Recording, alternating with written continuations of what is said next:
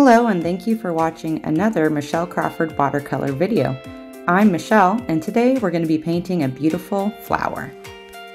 I think this might be a peony, but I'm not 100% sure.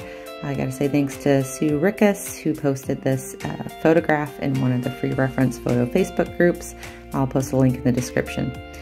So I'm starting off with my background here using a mix of greens and yellow to just kind of put an underpainting there for my background. And now moving on to the flower. Starting with some permanent rose, a very light wash, trying to preserve a lot of the highlights I see in my reference photo. It's one of the most beautiful parts about this photo and why I think I chose it. And so starting on with this a really light wash, trying to essentially build up the form and shape of these petals. And I am going one petal at a time, making sure to prevent any hard edges forming in between them. I will be adding some darkness, but want to try to keep the hard edges at bay. So working as things dry around the flower.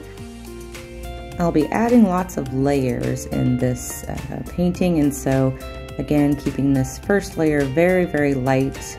With watercolor, of course, it's always much easier to add paint than it is to take it away. Of course, we can lift paint. There's lots of ways to do that. But I do know that I'm using some staining color, so just trying to be as careful as I can as I build up the contrast and the darks. And so now on the left side of the flower, I'm actually adding a little bit of purple. This is dioxazine purple and maybe a little bit of mauve. It's kind of what I had mixed up on my palette. I've just added that a little bit to my already mixed wash of the reds. Now I'm moving on to the center of this flower. This is the darkest area of the flower. But I realized that I needed to add some more contrast to some of these petals that have already dried.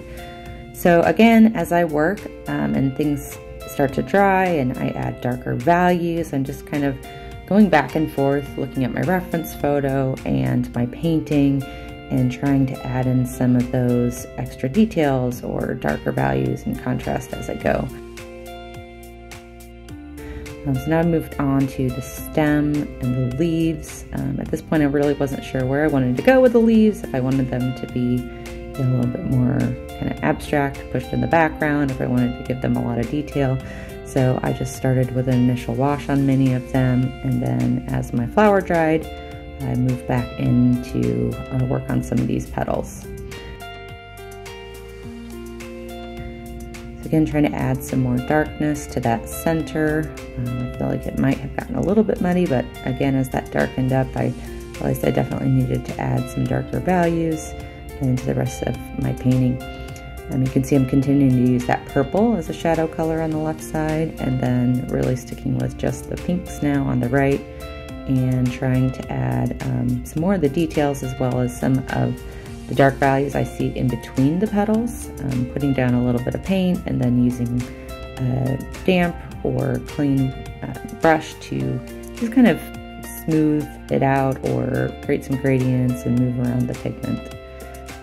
This is really kind of the meddling part of the process, where you're just kind of, again, always going back and forth between the reference photo and your painting and trying to build up the values.